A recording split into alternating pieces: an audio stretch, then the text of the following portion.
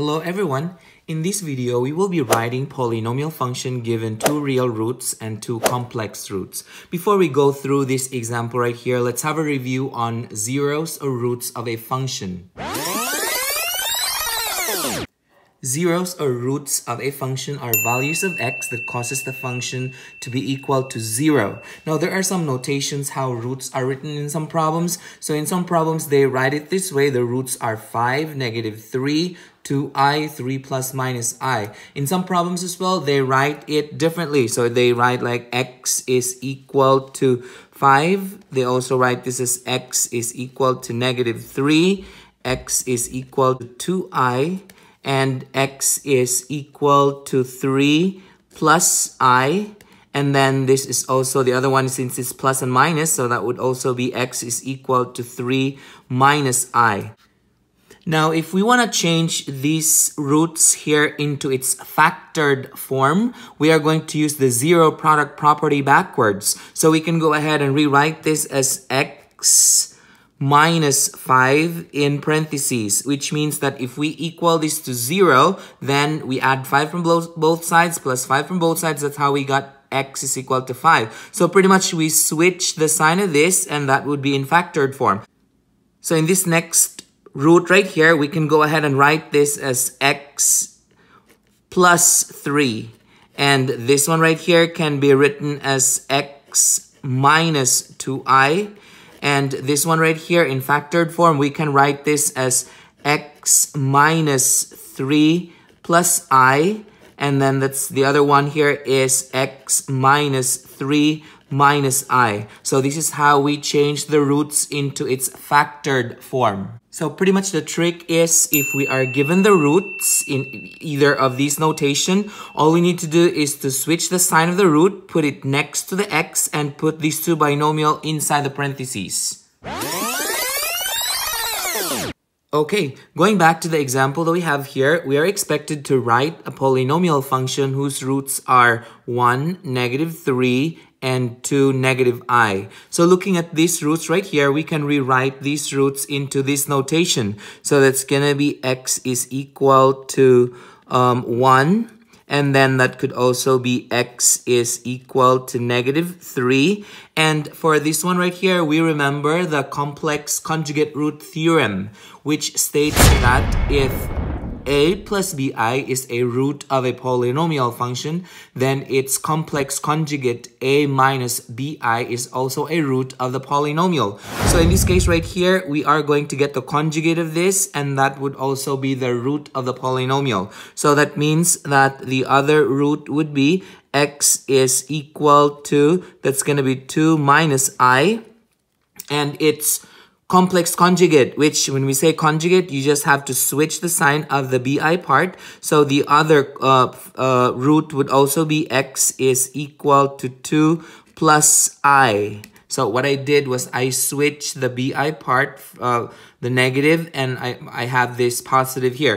Even though we are given only one complex root right here, the complex conjugate root theorem tells us that its conjugate is also a root of the polynomial. So 2 plus I is also one of the roots.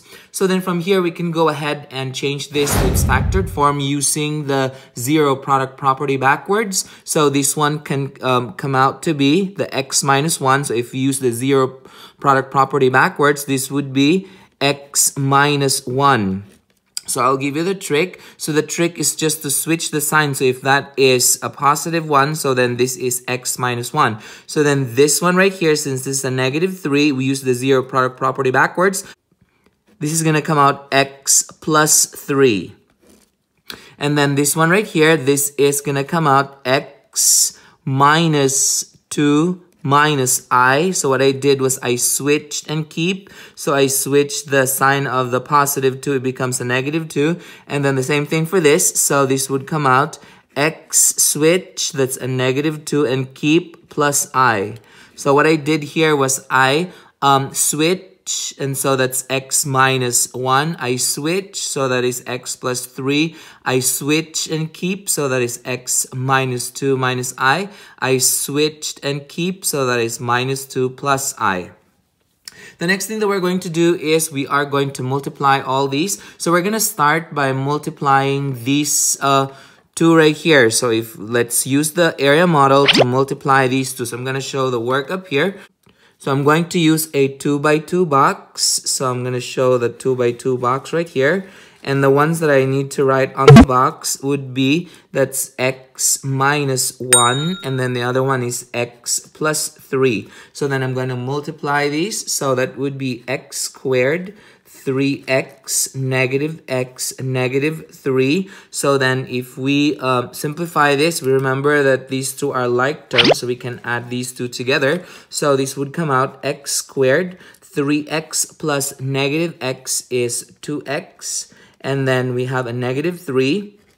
So this these two right here will come out to this. So that is x squared plus 2x minus 3. Now I'm gonna multiply these 3 right here. So that's the first one that we did. We show the work right here. Now we are going to multiply these two.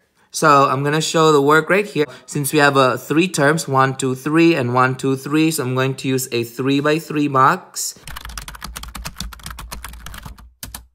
And then the one that we write would be these. So that is x minus 2 minus I, and that is x minus 2 plus I. So then we're going to multiply this. So this would be x squared, and then negative 2x, that is xi. This is negative 2x positive 4, negative 2i, negative xi, positive 2i, because you have a negative and a negative makes it positive, and we have a negative I squared. So then we go ahead and remember that these two are opposite, so we can cross this out since they become 0.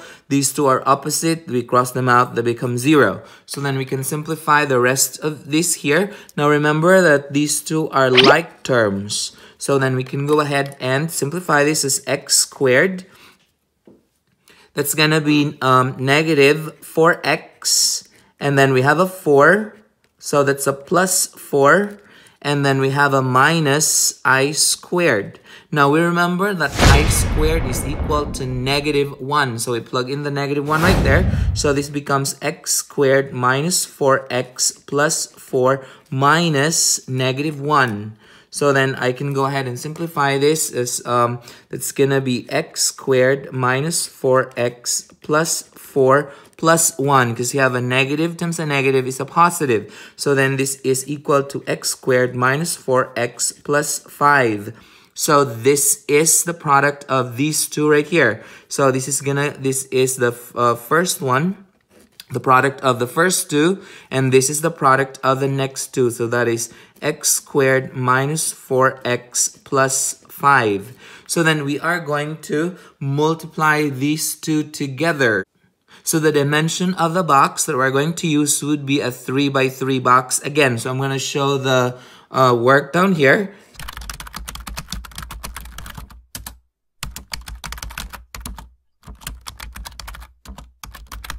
Okay, so the one that I write on the box would be these ones right here. So I'm going to write x squared 2x minus 3, x squared negative 4x, and then that's a 5. So then I'm going to multiply this.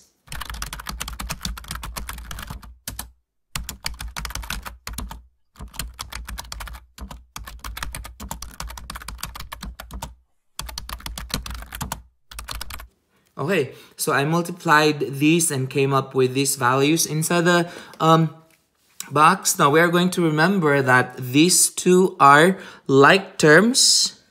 They're to the third power. These 3 are like terms, and these 2 are like terms. So then we can go ahead and simplify this to be, that's gonna come out, f of x is equal to, that's gonna be x to the 4th.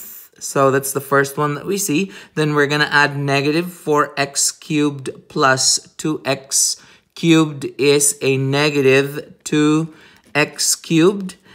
So 5x squared plus negative 8x squared plus negative 3x squared would come out a negative 6x squared. And then we have 10x plus 12x would be 22x. And then we have a leftover of minus 15. So this one right here is the polynomial function with these roots right here. 1, negative 3, 2 plus I, and 2 minus I. That's it. If you find this video helpful, hit like and subscribe for more math videos. See ya!